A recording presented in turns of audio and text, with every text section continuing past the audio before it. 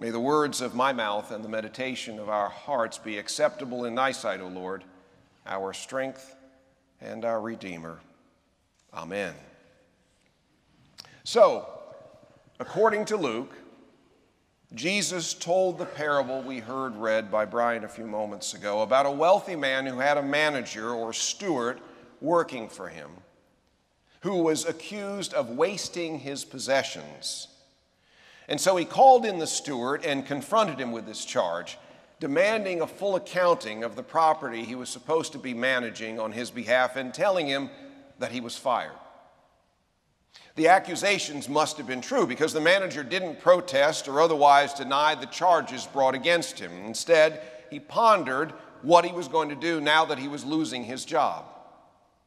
He thought to himself how he really didn't have any other useful skills that would put food on the table.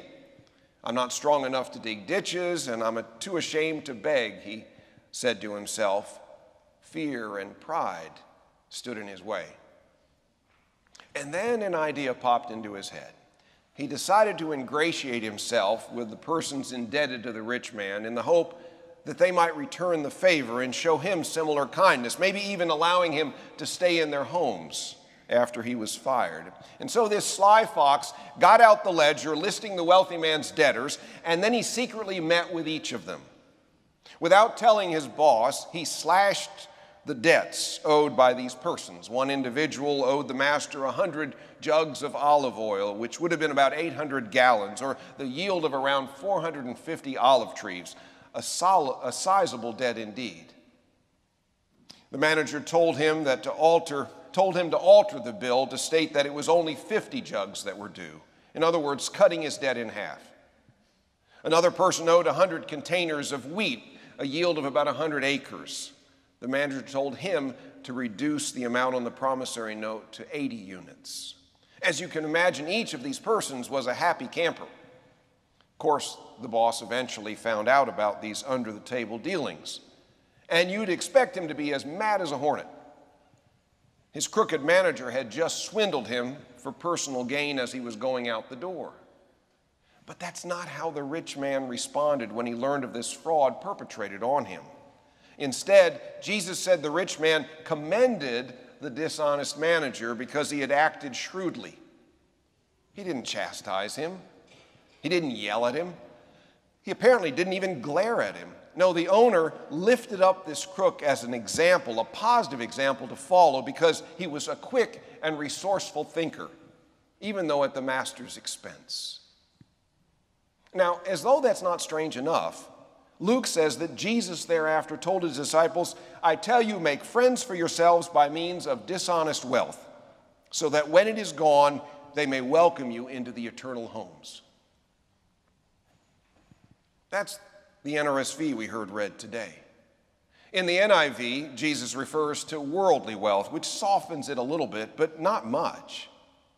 Either way, this parable seems out of line from what we're used to hearing from Jesus, which is why it's generally considered the most challenging of all the parables of Jesus. And you can see why I'd rather that my colleagues in ministry from the last 3 weeks got assigned this one rather than me. I mean, how do you square it with the other teachings of Jesus? What could he possibly have meant by it? This manager was a con artist, a selfish swindler. How could he be lifted up as an example of virtue? One commentator writes, there is nothing edifying about this parable. The steward's conduct was characterized in the beginning by incompetence and in the end by flagrant dishonesty. Wow. Now, some have come up with some possible explanations to water down the offense of the story, suggesting, for example, that maybe the owner had himself charged usurious rates of interest to his customers, which the steward then was simply giving back to the customers when he cut their bills. Or that these were bad debts, so that the owner was happy just to get anything from his debtors. Or that the interest on the debts was really the steward's profit, which he was releasing when he slashed the debts. Now, these are interesting suggestions, but the problem is there's nothing in the text indicating any of them to be true. And so I think we have to take the story at face value and try to figure out why on earth the owner applauded the crooked steward for his bad behavior, and why Jesus said what Luke reports him as saying to his disciples.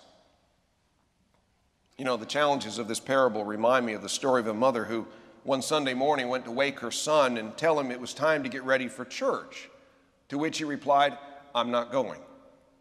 "Why not?" she asked. "I'll give you 2 good reasons," he said.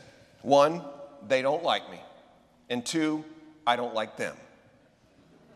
His mother replied, "I'll give you 2 good reasons why you should go to church. 1, you're 59 years old, and 2, you're the pastor."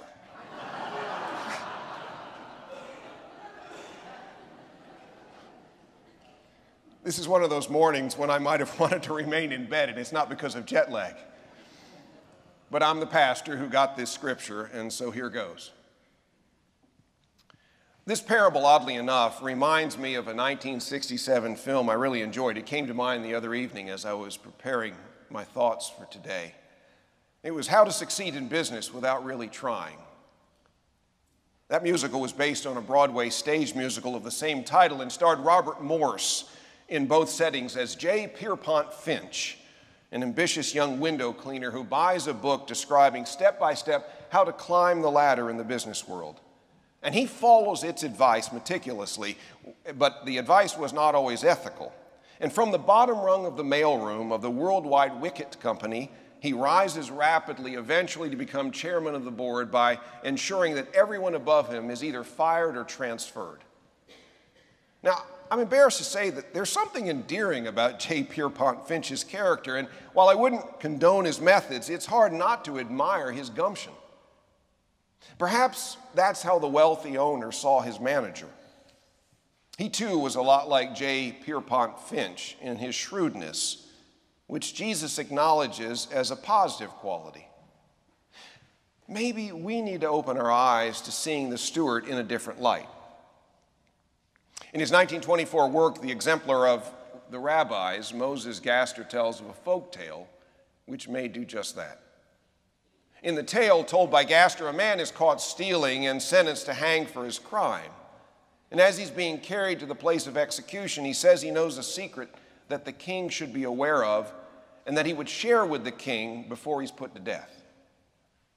He says that he will bury a pomegranate seed in the ground, and by a secret means taught to him by his father, the seed will amazingly grow and bear fruit in just one night.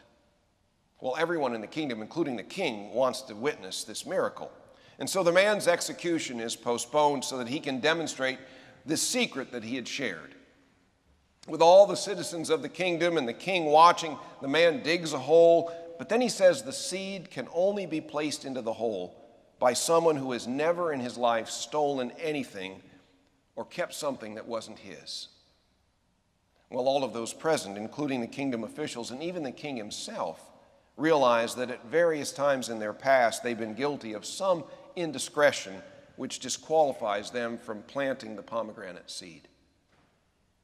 And then the thief says to them, "You have power and want nothing. You cannot plant this seed any more than I can. Yet I am to be hanged while you are to live."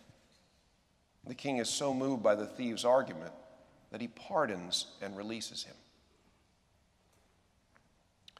Maybe what you and I need in order to understand better the parable from Luke is a change in perspective. We listen, as did the disciples, to Jesus telling the parable and describing the unsavory character of this sly manager, and we see him for what he is, a scoundrel, a sinner, in other words. This man is out for himself, and he'll bend the rules and do whatever is necessary to get out of a jam. He squanders what's been given to him, and then he lies and cheats when he gets caught. We cluck our tongues and roll our eyes at this miserable man, which is why it's so hard to hear his employer praise him for his cleverness. Here's the question, however, that we might want to ask ourselves. Just how different are we from this man? Just how different are we really from this man? Now think about it. Hasn't God given us an amazing bounty of blessings? As we study the scriptures, we learn that we're really considered stewards, caretakers of what God has given us. In a sense, you and I manage God's property. It's not our own, it's God's. We've just been given possession of it for a while. The big mistake too many folks make is believing that all they have is the result of their own efforts, so they can do anything they want with it. So, giving to the church, well, when we believe what we have is ours alone and the product of our solo effort, well, then we're inclined to give God only what's left over rather than our first fruits. On Friday, students from across the world protested about climate change and the poor response they perceive world leaders to be taking in response to this serious issue. Putting aside personal political positions on the causes of climate change, I think we can all agree that the Bible makes it clear that we humans are God's stewards of creation of this planet. The book of Genesis proclaims that truth in the first chapter. I think it's also abundantly clear that we haven't always done such a great job taking care of the environment. We've squandered what God has given us, very much like the dishonest manager in the parable. So young people have a good reason to be concerned about what we're doing or not doing about climate change, given that they're going to inherit this world for better or for worse. And we haven't had the best of track records. I had my eyes opened in another way last Sunday evening to the poignancy of this parable. Shortly after 9 o'clock, Kristen and I were walking along a bridge across the Seine River in Paris, and it was a wonderful evening. But then all of a sudden, Kristen just out of the blue asked, "Is that the moon?"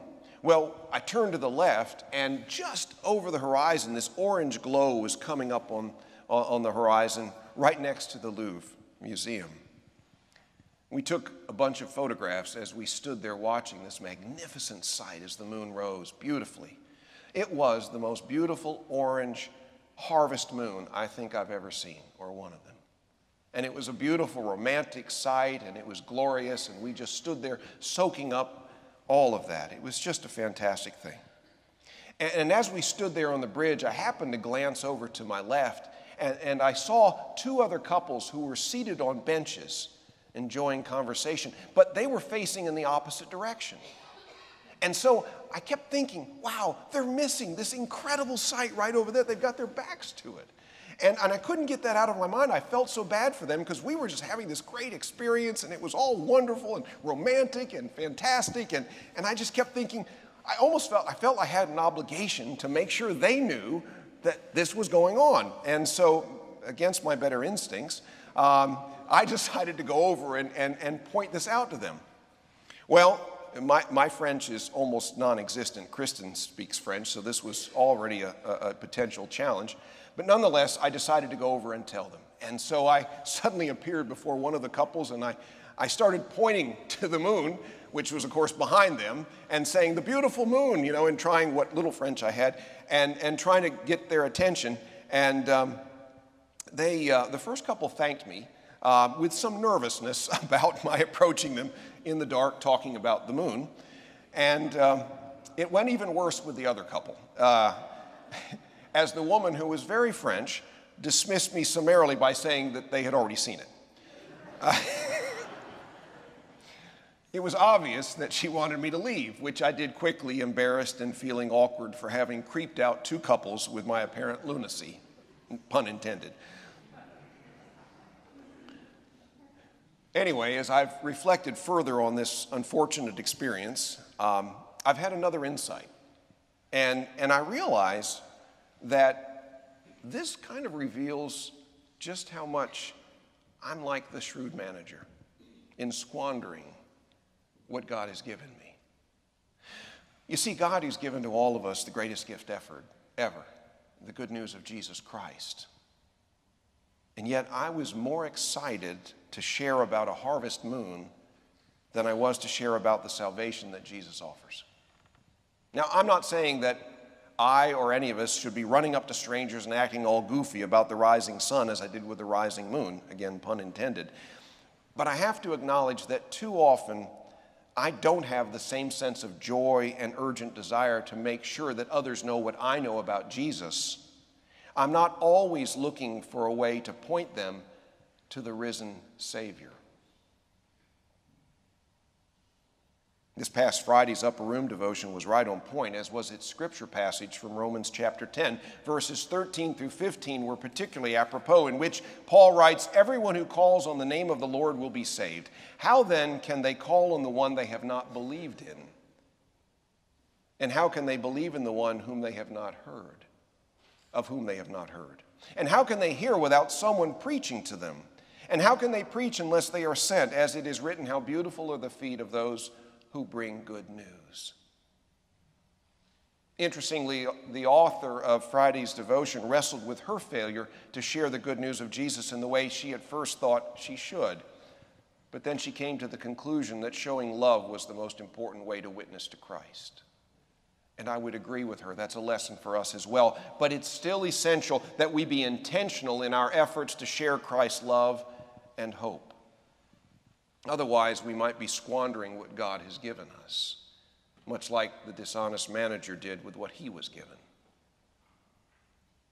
So the twist in this story told by Jesus, and by the way, that's typical of parables taught by Jesus, there's usually a twist or a surprise ending that gets us thinking in a new way about the kingdom of God. The twist here is that you and I may not be all that different from the selfish steward. As in the folk tale of the thief who said he would plant the pomegranate seed, you and I have not led perfect lives, and we're just as guilty of sin. Included in such sin, in my opinion, is how we've squandered what God has given us to manage in various ways. We've not done all we can with what we've been given by God, whether it's the environment or our resources or the gift of God's grace. And when that becomes apparent to us, we sometimes act not all that differently from the steward in the parable. We cut corners when we can, and we try our best to remain in everyone's good graces. In other words, we look out for ourselves. And so given that we frequently squander what God has given us, and that we often tend to be self-centered, what has the Lord said about us? Surprisingly, Father, forgive them, for they know not what they do. We listen to the parable of Jesus and we feel derision toward the unjust steward, when in fact we're all unjust stewards. We're just as deserving of punishment for our failings. Every one of us could be dismissed by the one in charge because of how we failed again and again to be the righteous people God wants and calls us to be. Just imagine how God must view us as we feel nothing but contempt for someone like the selfish steward in the parable, when in fact we're not much different ourselves. Well, now you understand the twist in this story when the rich man doesn't heap criticism after criticism on this manager, but instead speaks well of him. In spite of all the ways you and I might fall short in the eyes of God, God in Christ nevertheless speaks well of us while hanging from the cross and saying, Father, forgive them.